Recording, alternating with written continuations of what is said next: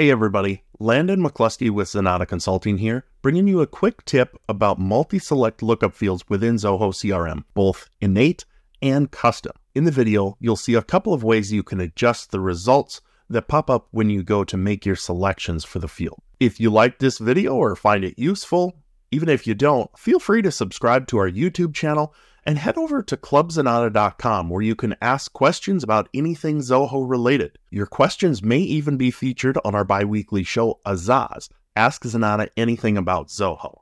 Without further ado, here's the tip.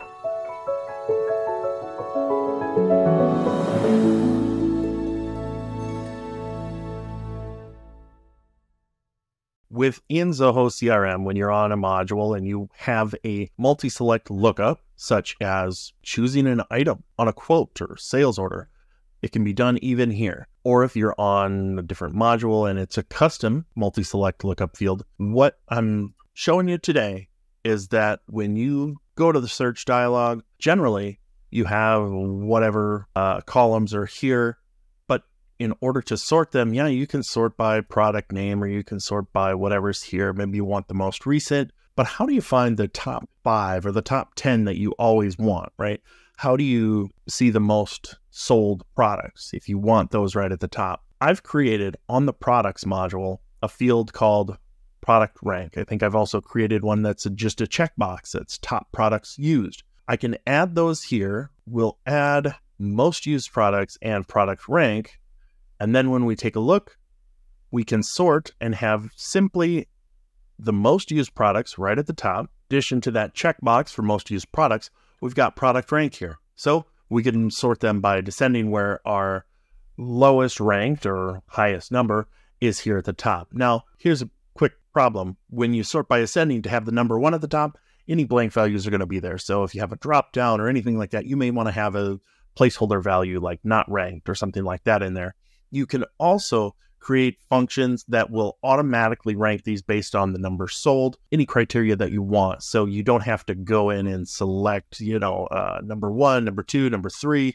You just put it in there, and then on this list, that's how it's sorted. So again, here, sending, but when you select that, your most used products are going to be right at the top. Now, that is on the products module. In context here, I've created another lookup for where's it at? Super cool people, right? So you go in here, you see the list, right? But it's only got that one column. Now, this does not have the button to add columns. So what we need to do is actually go to the super cool people module and change the columns that are viewed, because columns are shown here are the ones you're going to see within this list. Here, we're just going to add the columns for coolness rank and coolest people. The coolest people is just a checkbox if they're the coolest. Coolness rank is, 1 to whatever. So we're going to go ahead and save that. And then we are going to refresh the page on the contact. When we go to select that, we'll just want to choose probably maybe the second coolest person or something like that. So we go to super cool people. Now we see the coolness rank and the coolest people.